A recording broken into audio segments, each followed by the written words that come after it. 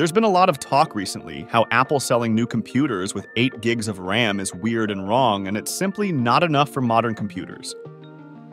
And I gotta say, I kind of agree. 8 gigs for a new computer sounds very weird, considering a lot of the Macs sold 10 years ago had 8 gigs of RAM.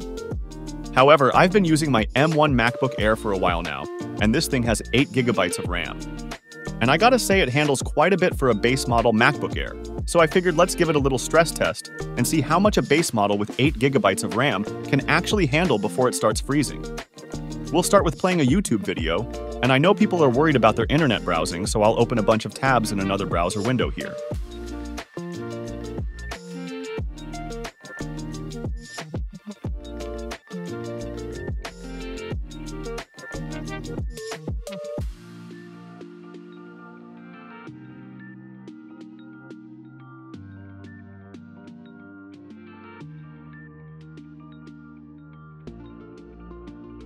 Then let's open Spotify and play some music, and let's also open a raw photo of my cat in Photoshop.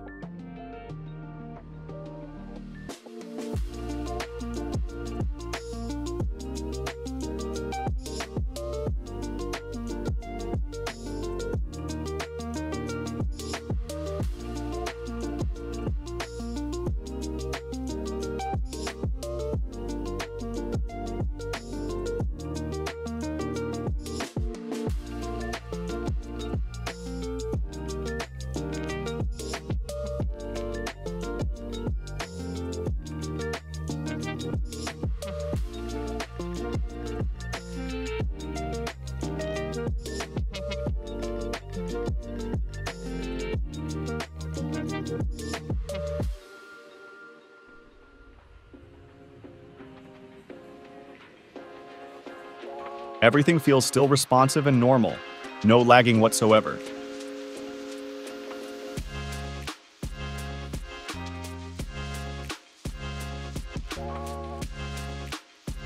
Here's a 4K video file. Let's play that in QuickTime.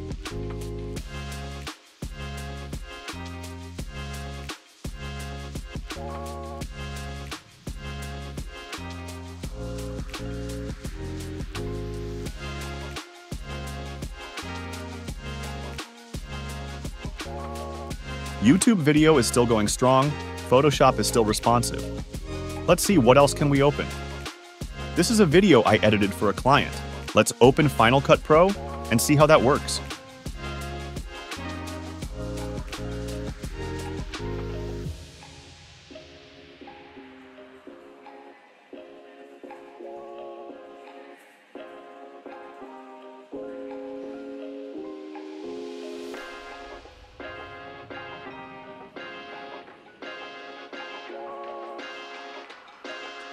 Scrubbing through the timeline, everything plays back smooth. No issues.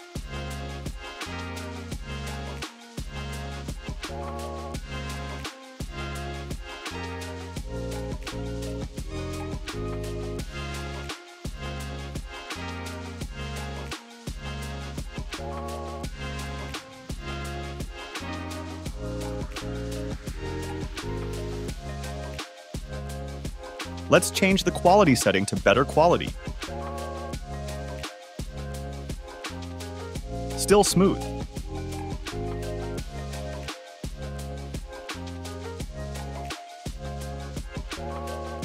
Let's open up After Effects, and I'm sure a lot of people have Mail open in the background all the time. I'm gonna do Music and App Store as well, and maybe Calendar too.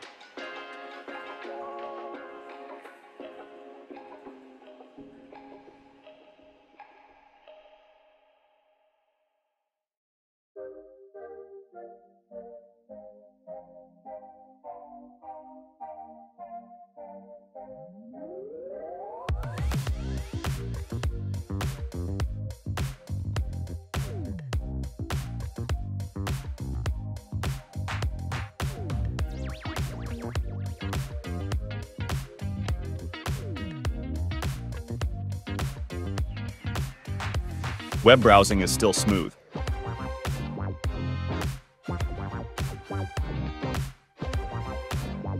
Looks like After Effects failed to launch, so I'll try that again.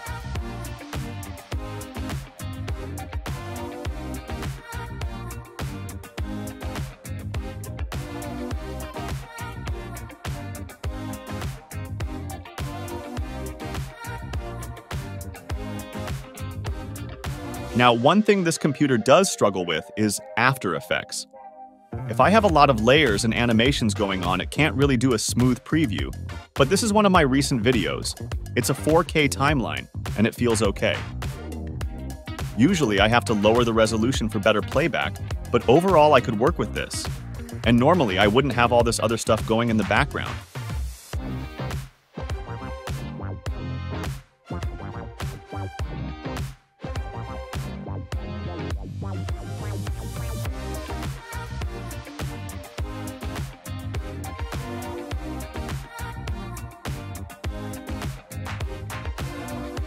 Looking at my memory usage, it looks like I have a little bit of free memory available, but a lot of the stuff I'm doing is using swap memory.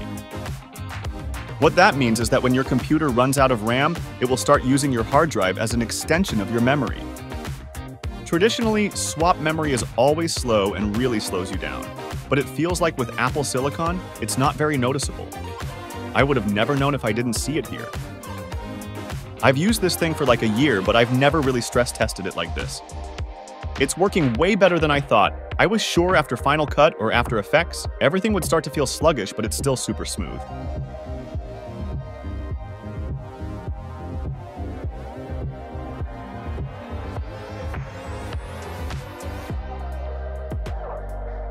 I'm running out of apps to launch, but let's see what else we can throw at this thing.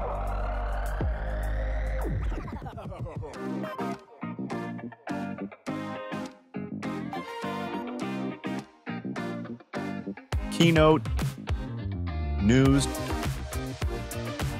numbers,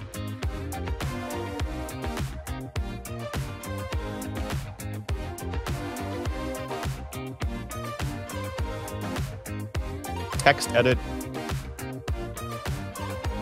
Apple TV.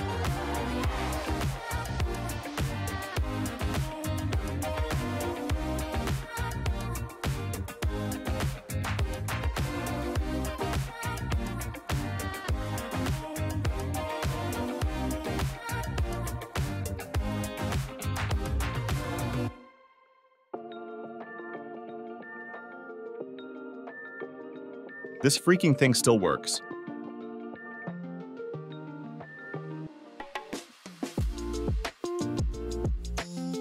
Cat is responsive.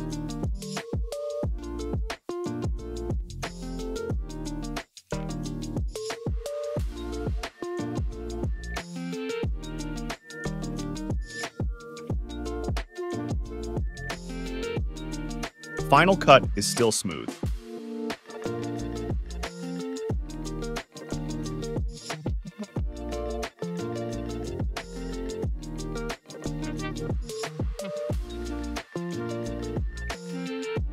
Let me just make sure I'm not using proxies. Yeah, no, it's using original 5K media.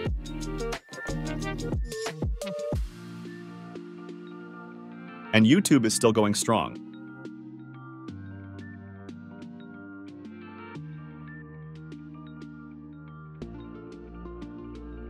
Browsing feels smooth. And here's an overview of what this MacBook Air is currently running. Now, just to be clear, I'm not trying to defend Apple, and I do think their pricing for RAM upgrades is pretty steep.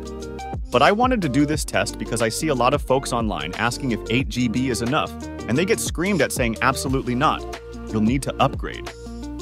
I have a MacBook Pro with 64 gigabytes of RAM, and it absolutely performs better when I'm doing motion graphics or heavy video editing, but for 90% of the people out there who don't do heavy work on their computer 8 hours a day, these base models actually perform better than you'd think. Look at this. Here's all the apps I'm running. And let's not forget I'm running a screen recording on a 5K studio display, which probably puts some strain on the computer as well. Anyways, hope that was helpful if you're trying to figure out whether the base model is enough for you or if you need to upgrade your RAM. Thanks for watching.